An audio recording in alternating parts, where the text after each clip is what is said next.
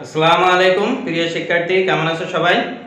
আজকে আমরা এই পর্বে আলোচনা করব অর্থনীতি দ্বিতীয় বর্ষের ইন্টারমিডিয়েট মাইক্রো ইকোনমিক্স। তো আজকে আমাদের যে অধ্যায় নিয়ে আলোচনা করছি ভোক্তার আচরণ তথ্য নিয়ে, কনজিউমার বিহেভিয়ার থিওরি। এটার আমরা খুবই বেসিক কিছু টার্ম নিয়ে আলোচনা করব, যাতে করে পরবর্তীতে আমরা একটু কঠিন লেভেলে গেলে এই বেসিক টার্মগুলো আমাদের কাজে লাগবে। সেই জন্য আমাদের বেসিকটা আগে ক্লিয়ার করে নিতে হবে। তো আজকে আমরা আলোচনা করব আয় প্রভাব কি, আইসিসি বলতে কি বোঝায়, স্বাভাবিক পণ্যের ক্ষেত্রে আইসিসি এর আকৃতিটা কেমন। তো শুরু করা যাক। তো প্রথমেই আমরা বলতেছি যে আয় প্রভাব, যাকে ইংলিশে বলে ইনকাম ইফেক্ট। তাহলে ইনকাম ইফেক্ট বলতে কি বোঝায়? তা আমরা সচরাচর নিজেরাই বুঝি যে একজনের আয় যদি অনেক সময় বাড়ে, তো তার একটা কেনাকাটায় বা অন্যান্য এসে তার একটা আলাদা একটা কি পড়ে, প্রভাব পড়ে। তা আমরা অর্থনীতিতেও সেই জিনিসটাই শিখব। তো এই ক্ষেত্রে আমাদের কিছু জিনিস স্থির ধরে নিতে হবে। এখানে শুধু ইনকাম ইফেক্ট যখন বলতেছে তখন এটাকেই আমার মেন ফোকাস দিতে হবে, আর অন্যান্য জিনিসটা আমাদের ওইটা স্থির ধরে নিতে হবে। তাহলে এটা যদি আমরা সংজ্ঞায় বলতে যাই, তাহলে সাধারণত কি হয়, অন্য জিনিসের ভিতরে যেগুলো মানুষের ক্রয়ের ক্ষেত্রে ইফেক্ট ফলে, যেমন দ্রব্যের দাম, একটা জিনিস কিনতে গেলে তার দামটা কিন্তু মেইন ফ্যাক্টর হিসেবে কাজ করে।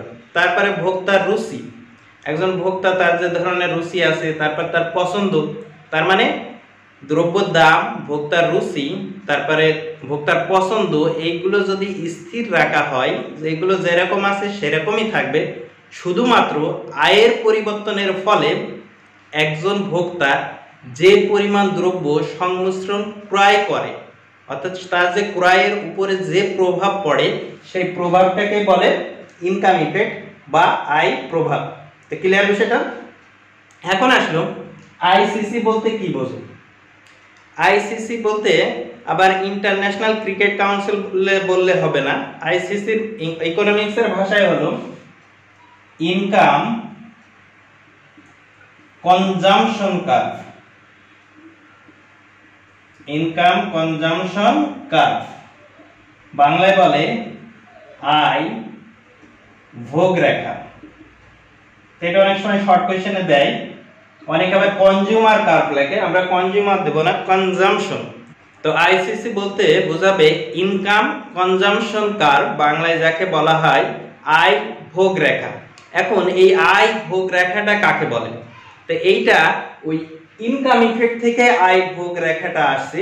তো সাধারণত ওই একই কথায় আমরা প্রথম দিকে বলবো যে ভোক্তার ক্ষেত্রে যেটা হয়, যে দ্রব্যের দাম, ভোক্তার রুচি, ভোক্তার পছন্দ, এগুলো স্থির রেখে শুধুমাত্র আয়ের পরিবর্তন হলে ভোক্তা দুটি দ্রব্যের যে ভারসাম্য সংমিশ্রণ ক্রয় করে, তা যে নিরপেক্ষ মানচিত্রের মাধ্যমে ব্যাখ্যা করা হয়, এবং ওই মানচিত্রের ভারসাম্য বিন্দুগুলো যে সঞ্চারপথ, সেগুলো যোগ করে যে রেখার মাধ্যমে প্রকাশ করা হয়, তাকেই ইনকাম কনজাম্পশন কার্ভ বলে, অর্থাৎ আয় ভোগ রেখা বলে।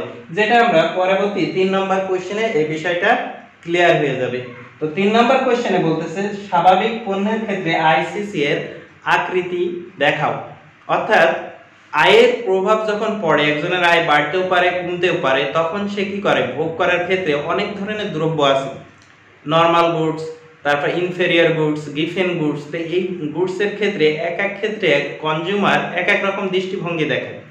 তার মানে বিভিন্ন দ্রব্যের ক্ষেত্রে তার আয় ভোগ রেখাটাও এক এক রকম হইতে পারে। তা আজকে আমরা প্রথম পার্টে স্বাভাবিক দ্রব্য, তার ক্ষেত্রে আয়ের যে ইফেক্টটা পড়ে সেই জিনিসটা দেখব।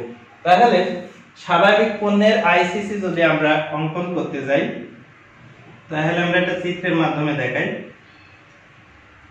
নিচেই আমরা এক্স পণ্য ধরি, এবং এটা স্বাভাবিক পণ্য, আমরা দুটোই স্বাভাবিক পণ্য ধরে নিচ্ছি। এর উপরে ওয়াই পণ্য, এক্স পণ্য এবং ওয়াই পণ্য, এই দুটো দ্রব্য। এখানে এক্স এবং ওয়াই এই দুটো দ্রব্যই কি দ্রব্য? স্বাভাবিক দ্রব্য।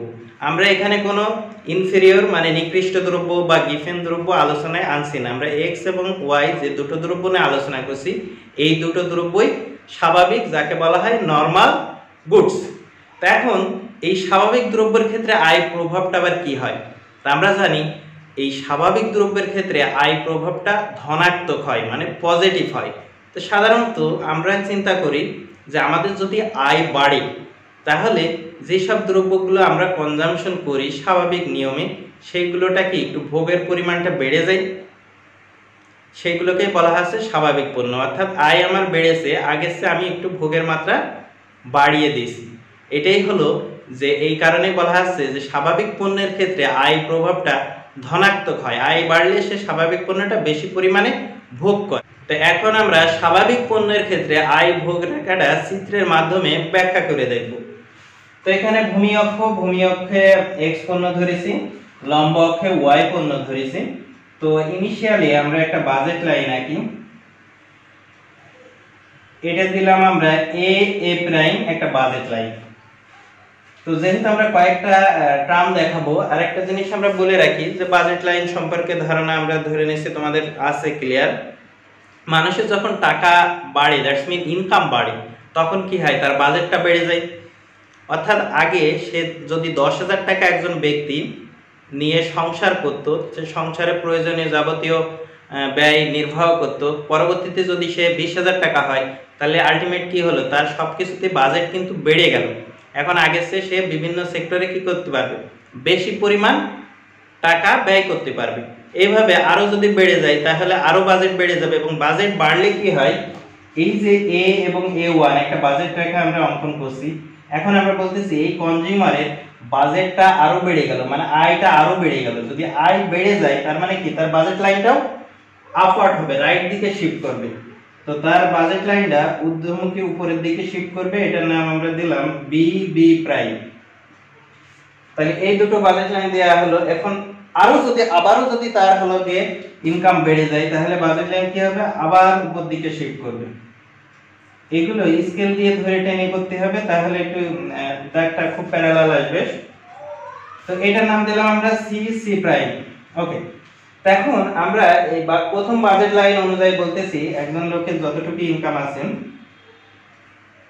সে এই ইনকামে আইসি 1টা ইনডিফারেন্স কার্ভ 1 এ সে অবস্থান করে।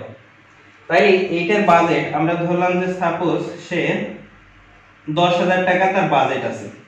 তাহলে এ প্রাইম এই অনুযায়ী সে এই বিন্দুতে কনজাম্পশন করে। তো এটার নাম দিলাম আমরা এ বিন্দু। পরবর্তীতে তার ইনকাম আরো বেড়ে গেছে 5,000, সেটা 15,000। অর্থাৎ এই বাজেট লাইনটাকে আমরা ধরলাম সাপোজ 15,000। তো 15,000 এই বাজেট অনুযায়ী সে কি করবে? আগের থেকে কনজাম্পশন একটু বেশি করবে, যেহেতু দুটো দ্রব্যই কোন ধরনের দ্রব্য? স্বাভাবিক পণ্য, নরমাল গুডস। তাহলে সে সবসময় উপরের দিকে যাবে, যেহেতু তার বাজেটটা এখন বেড়ে গেছে এবং ইনডিফারেন্স কার্ভ 2 তে সে অবস্থান করছে। পরবর্তীতে আমরা বলতেছি ওই ব্যক্তির বাজেট আরো বেড়ে গেছে, তার মানে আয় আরো বেড়ে গেছে। 15,000 পরে যদি 20,000 হয়, এটাকে বাজেট লাইন আমরা ধরলাম সাপোজ 20,000। তখন সে এই 20,000 লাইনে সে কি করবে? আরো উপরের ইনডিফারেন্স কার্ভে চলে যাবে। এটাকে আমরা দিলাম সি বিন্দু। তাহলে এই যে আমরা এখন পেলাম যে এই সঞ্চার পথ, যে প্রথম বাজেট লাইনে এ বিন্দুতে ছিল, তার যে বাজেট ছিল সে এ এবং এ লাইনের মধ্যে ইনডিফারেন্স কার্ভ 1 এ ছিল, এবং পরবর্তীতে বাজেট বেশি ইনকাম বেড়ে যাওয়ার কারণে পরবর্তীতে বাজেট লাইন কি হয়েছে? শিফট করছে উপরের দিকে, প্যারালাল শিফট বলে, এটা সমান্তরাল ভাবে যায়।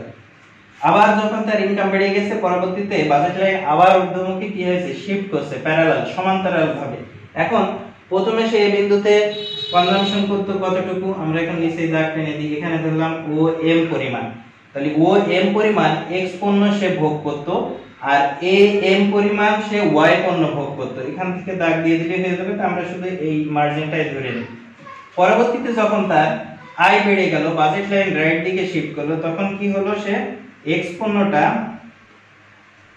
ও এম পরিমাণ করলো, আর বেড়েছে কতটুকু? এই পরিমাণ আগের থেকে কি হয়েছে? বৃদ্ধি পেয়েছে এক্স পণ্য।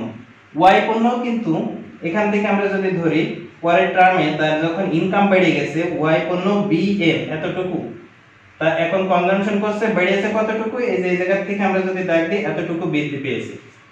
পরের লাইনে যখন তার আয় আরো বৃদ্ধি পেল, তার মানে budget line parallel upward shift করলো, তখন সে ইনডিফারেন্স কার্ভ আইসি 3 তে 3 নম্বরে থাকলো, এটাকে আমরা দিলাম আর বিন্দু। তো পরবর্তীতে 3 নম্বর ইনডিফারেন্স কার্ভ অনুযায়ী সে এক্স পণ্য কতটুকু ভোগ করতেছে, ও আর পরিমাণ। তাহলে আগের থেকেও এন আর পরিমাণ বৃদ্ধি পেয়েছে। তো এই যে পরিমাণ বৃদ্ধি পাচ্ছে এবং সেই অনুযায়ী ওয়াই পণ্যও কিন্তু বৃদ্ধি পাচ্ছে, কারণ আমরা বলতেছি দুটো পণ্যই তার স্বাভাবিক পণ্য। সে যখন তার টাকা বা ইনকাম বাড়বে তখন সে দুটো পণ্যের ক্ষেত্রেই ভোগটা কি করবে, বাড়াবে।